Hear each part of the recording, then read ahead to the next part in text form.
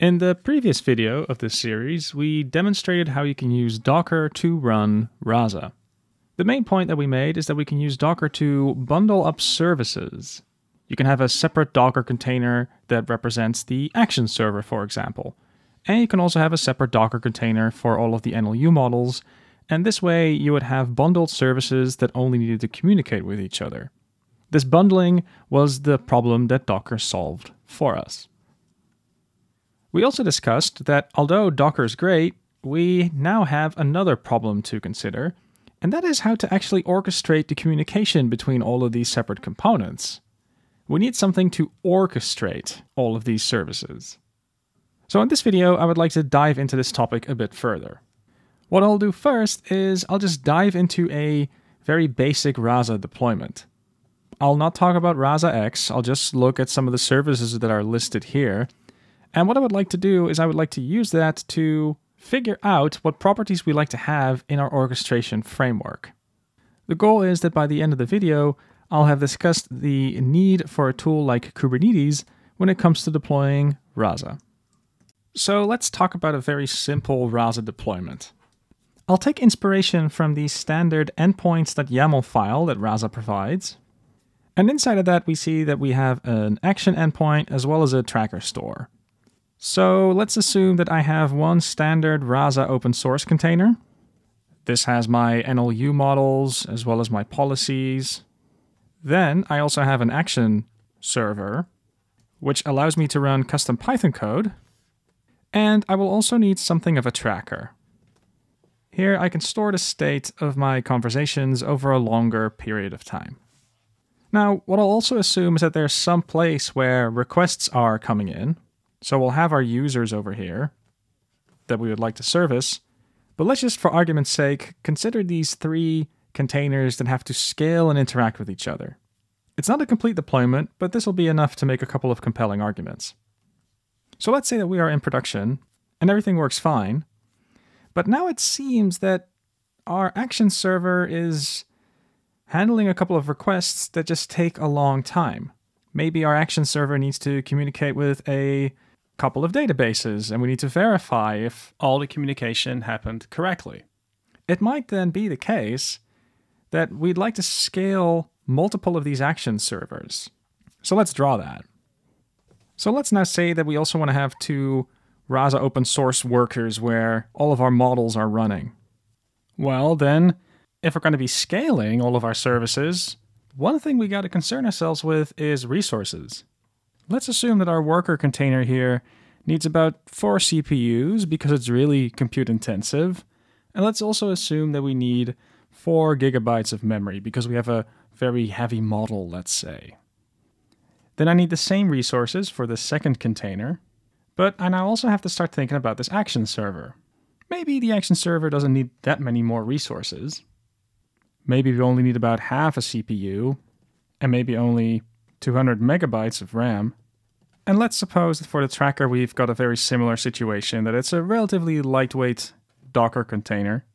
And that's because the tracker is not really doing anything that's compute intensive, it's more of a database that is really serving. Anyway, let's say that these are the resources that we need. Well, then one kind of deployment that we could consider is we could say, well, let's run all of these containers on a single VM. After all, we have virtual machines in the cloud that we could rent that certainly fit these requirements. We could get a heavy compute node that has 12 CPU cores, as well as 12 gigs of RAM, just to play a bit on the safe side. But there is a problem if we go down this route. It's not that we don't have tools at our disposal. We certainly could use Docker Compose for this, but there's something else to consider here.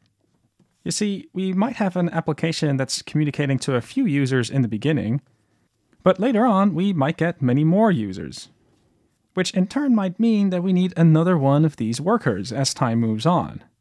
If we wanted to facilitate this, we would quickly find ourselves in a situation that we would have to spin up another virtual machine and then move all of these services to that new machine. This theoretically would work, but it certainly might bring some downtime to our assistant, which is something we don't like. We should also acknowledge that doing such a redeployment is a very manual procedure, which is also another reason why things might go wrong. There is also another risk. Looking at all these containers, you might think that if a single container goes down, we would still have another container that's able to pick up some of the load. And although that's true, we still have a single point of failure, namely this virtual machine. If for whatever reason our cloud provider has a hiccup and this one single virtual machine goes down, then our entire deployment will go down as well. So although theoretically we could wire everything up inside of a single VM and have all these containers talk to each other with an orchestration tool, one characteristic that we really want to have is we want to have an orchestration tool that can move beyond a single virtual machine. We need some sort of a system that can spread the workload across multiple machines in a fault-tolerant manner, and a single VM is just never going to be able to give that to us. And that's a very important distinction to make early on. And this is one of the primary reasons why we really like Kubernetes. You could run Kubernetes on a single VM, but what you can also do is run it on a cluster of VMs, and that's an insurance policy against this single point of failure scenario that I just described. Another big benefit of Kubernetes is that it's so widely available. Many cloud providers offer many solutions for it, even managed solutions, which means that you, as a user of Rasa, don't need to worry about scaling the entire application.